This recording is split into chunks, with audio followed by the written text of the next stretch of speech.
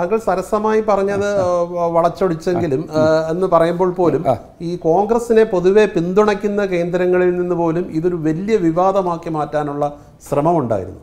അതേക്കുറിച്ച് എന്ത് പറയുന്നു? അങ്ങനെ ഉണ്ടായിട്ടുണ്ടോ?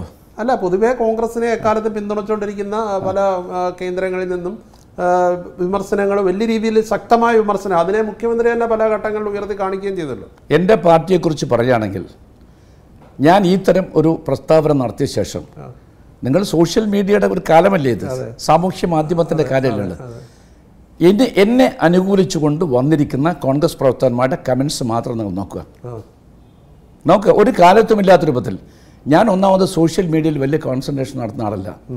ഞാൻ ജനമനസ്സുകളിലേക്ക് മറ്റു മാർഗങ്ങളിലൂടെ എത്തിപ്പെടാൻ സാധിക്കുമെന്ന് ചിന്തിക്കുന്ന ആളാണ്. ആവേശഭരിതരാക്കാൻ വേണ്ടി നടത്തിയ ഒരു പരാമർശം ഒരിക്കലുമല്ല. ഞാൻ പറഞ്ഞല്ലോ, തികച്ചും ആകസ്മികമായിരുന്നു അത്. ഒരിക്കലുമല്ല, തികച്ചും ആകസ്മികമായിരുന്നു അത്.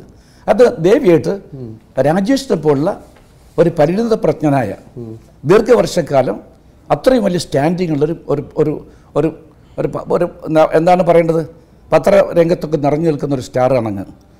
ദേവി ഏത് റോക്ക് സ്റ്റാർ അല്ല കേട്ടോ, റോക്കിംഗ് സ്റ്റാറുമല്ല.